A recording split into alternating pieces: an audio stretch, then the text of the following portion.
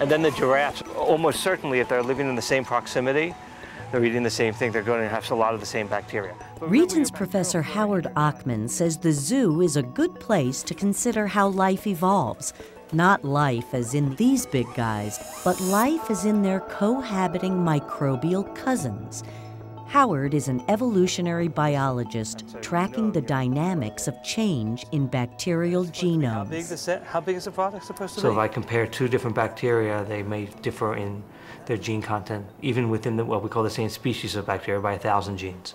Sometimes we can figure out where they come from, sometimes we can't. 4, 5, 6. Bacterial genes have evolved through time, much as their larger cousins. But differing bacteria are also able to share genetic material, obtaining DNA directly from other bacteria.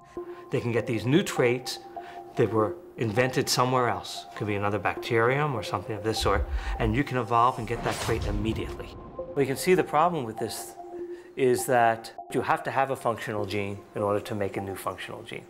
So that sort of begs the question, where do the brand new ones come from? How does something completely new get invented?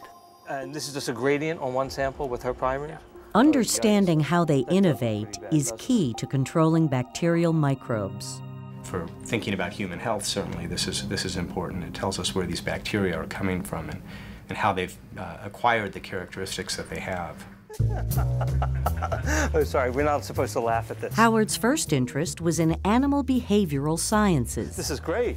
The only person who was doing science that I liked worked on animal behavior. Then I went to a graduate school, and the animal behaviorist there was on sabbatical. He moved to the emerging field of molecular evolution and the Berkeley lab of the late Alan Wilson, one of the field's most influential scientists. Howard was involved in that really early on. He published an influential paper where he was able to calibrate a molecular clock for bacterial species, which really opened up a large field of bacterial molecular evolution. We gave her this because it was a sample. Howard has also advanced the study of virulence factors in bacteria.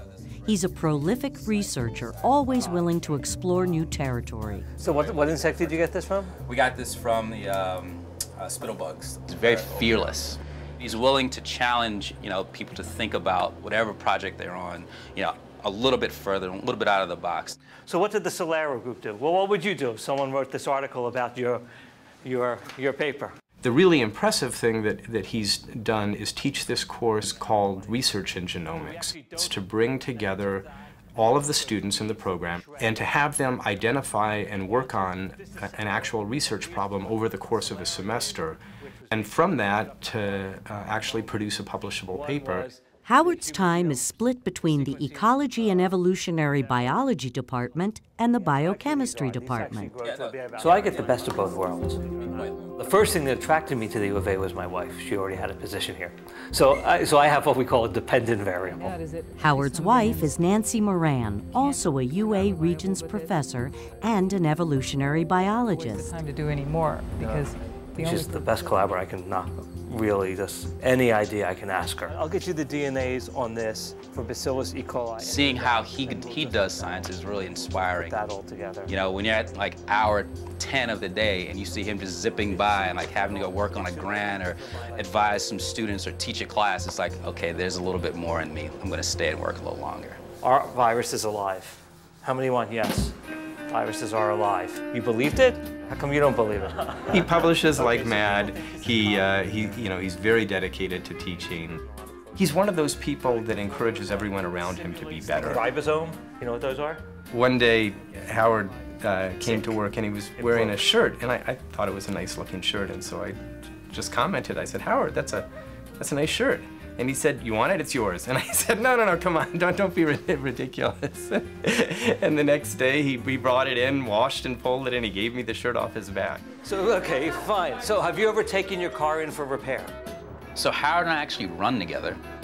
We will probably spend about 1/10 of that run, maybe 1/4 of the run talking about science. Yeah, that's the fun part.